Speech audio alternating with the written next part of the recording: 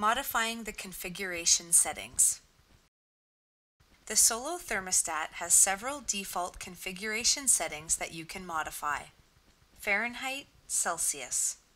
The thermostat can be configured to display the temperature in Fahrenheit or Celsius. Temp display. The thermostat is defaulted to display the floor temperature. However, the thermostat can also display the ambient temperature by default. Daylight saving.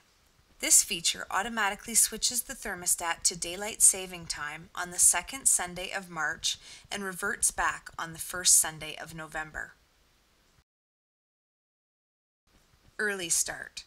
When this setting is set to on, the thermostat will calculate when to start the floor warming system to ensure the floor is at the desired temperature by the time specified in the programmed schedule.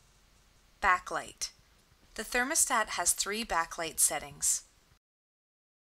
In the off setting, the backlight is activated for 12 seconds when a button is pressed.